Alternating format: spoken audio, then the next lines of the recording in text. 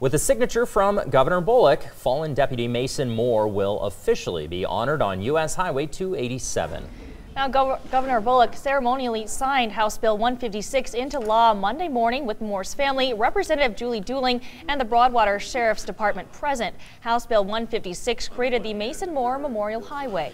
The sign includes Mason Moore's name, title, date of passing, and badge number. They'll all be installed at mile marker 109, the spot where Moore lost his life. Deputy Moore's widow, Jody, says that Monday was an emotional day and thanked everyone for the wonderful support shown to her family.